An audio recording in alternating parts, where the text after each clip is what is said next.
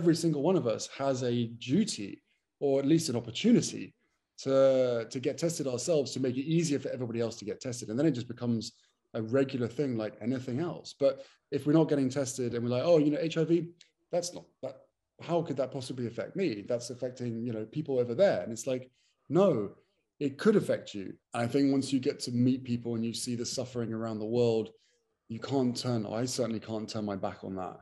Then add in the fact that my mum's work was unfinished. I feel obligated to try and continue that as much as possible. I could never, fill her shoes, especially in this particular space, but because of what she did and what she stood for and how vocal she was about this issue. But it's the converging of all these different pieces, what the work that she was doing, trying to continue that, try to finish the job, right? But also once you've met so many people, heard people's stories, seen the suffering, especially, in Lesotho and Botswana, where I've seen it most,